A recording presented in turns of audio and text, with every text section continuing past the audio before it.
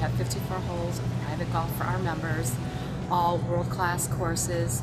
Our two courses that are located here in the country club are Arnold Palmer design courses, and then our third and newest golf course, which is located in Country Club East, was designed by Rick Robbins. Royal Lakes is our newest course. It is located in Country Club East, which is just a little to the north here of the property off of Lorraine Road. Very unique golf course. It's very link style, flat. We don't have the typical or traditional sand bunkers there. We have shale-packed waste areas, which makes it different. One of the really unique characteristics of Royal Lakes is that on every golf hole there is a par 3 tee. And those par 3 tees are great for juniors.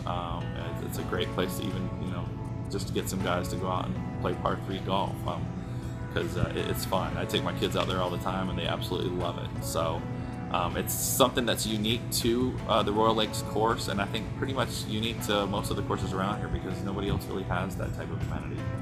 Along with giving our lessons to members, the private instruction that we do, we actually have John Bullis here as our director of instruction. John's from England, very accomplished player, great teacher, has a great resume and list of people that he works with. And John and I got together a couple years ago to create the Golf Academy at Lakewood Ranch, which is a way for us to not only improve the quality of lessons that are given here at the club, but also to grow our junior golf programs and competitive programs for kids that want to get better and want to move on to that next level. So we've got after-school programs right now. We've got Saturday classes. John runs boot camps for the kids that are going into high school, getting to prepare them for the high school season.